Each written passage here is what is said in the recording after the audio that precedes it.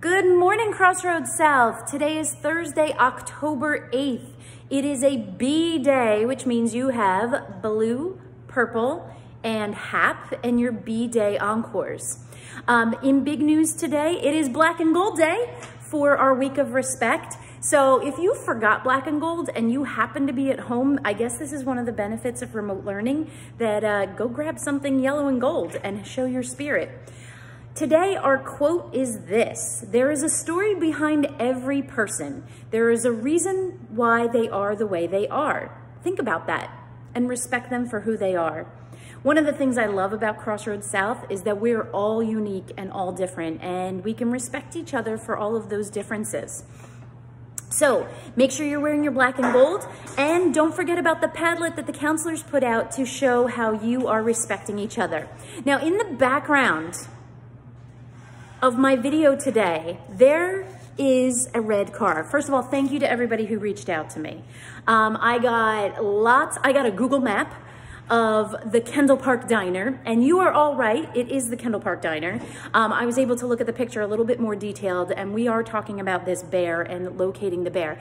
I was able to look at the picture, definitely the Kendall Park Diner.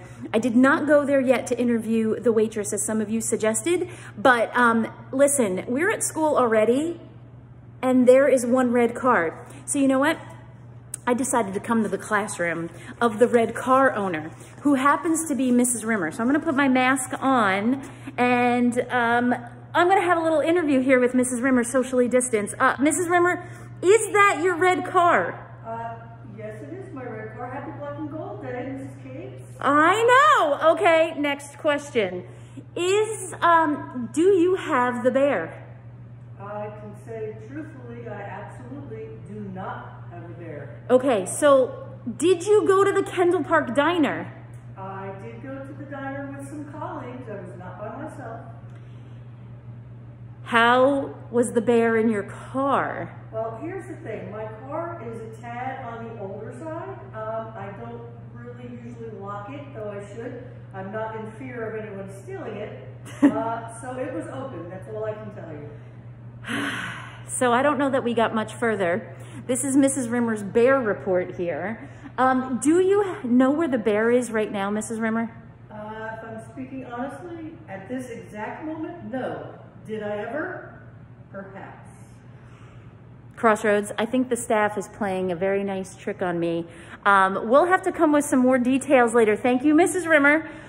We have to locate this bear. Thank you to everybody who put out your reports. I want to say I got a full investigative report from Mr. Michaels' home base. Thank you, Dripta, for sending that, which helped me on my journey. I didn't actually have to go there. So to end the morning announcements this morning, we are going to use the flag in Mrs. Rimmer's room. I have to get it in my frame.